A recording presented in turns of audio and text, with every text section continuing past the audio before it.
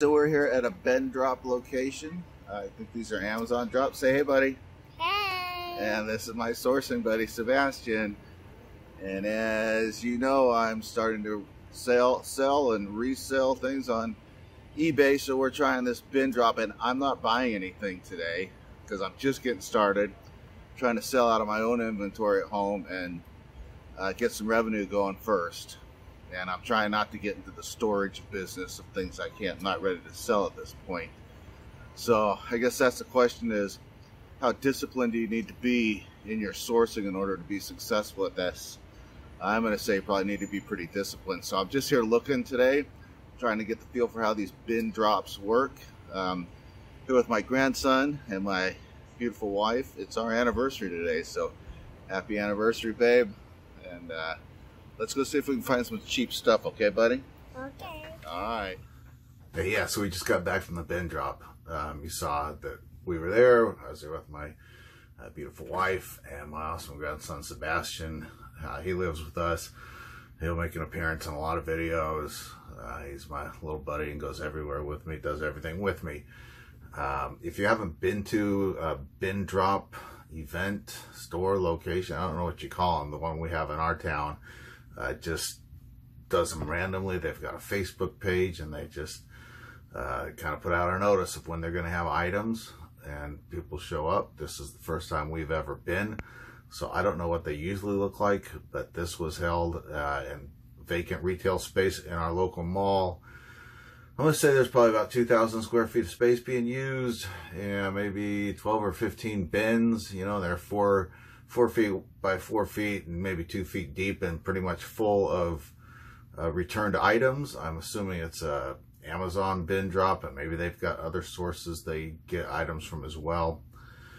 There also was 2 sections, one that was a little bit of food and one that was health and beauty. I didn't really spend any time looking there, but where things have been taken out of the returned packages and were for sale, you know, priced based on value instead of just $8 per random package. So I don't know if that's typical, but that's the way this one was run. A little bit about my personal business model and some parameters that I've set up. I'm just getting started in this, buying and selling used items and flipping them. eBay will be my main outlet to get rid of things, although I'll probably use Facebook Market now and then for items I don't want to mess with shipping.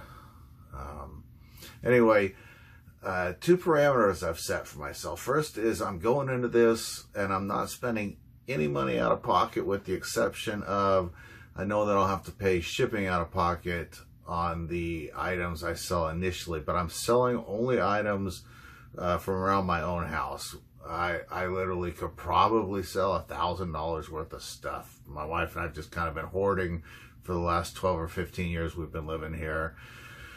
And I've got neckties I don't wear and tools I don't use and books I've read years ago and clothes and shoes and all kinds of stuff. So that's what I'm going to do, is sell that stuff initially. So I was not looking to buy today. The other parameter that I have set for myself that I will stick to, you can see this shelf up behind me. It's full of knickknacks now.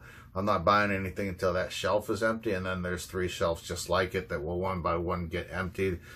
But I'm not buying anything that I don't have room for on the shelf or shelves that I have dedicated for this. My wife and I have spent the last year or so working towards a more minimalist type lifestyle.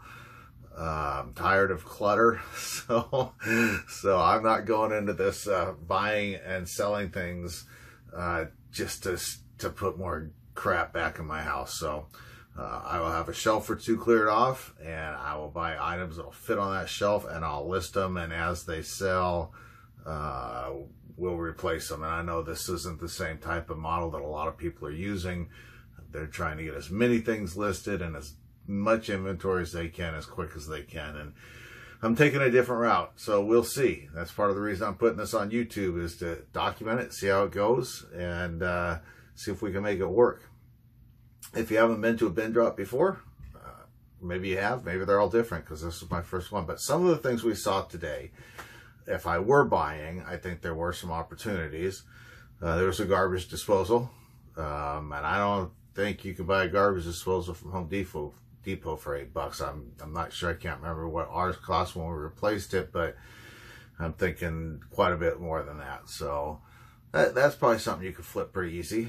There were 2 industrial filters, which I thought were a little bit weird. By industrial filter, I mean large oil filters for like a large diesel engine, something that you would see in a ship or a very large dump truck or something, you know.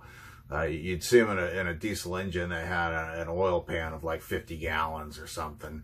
So that was interesting. They weren't a brand I'm familiar with, and since I work on ships, I do know a little bit about what kind of brands you might see. They weren't a brand I was familiar with, and I couldn't find them on any on eBay. So maybe they wouldn't be an item for a good flip, but I thought that was interesting. There were a few shoes. But one thing I think you have to think about with bins are they all like this, that you can't look in the package? You can take it to a table and have them open and look, but you can't really look.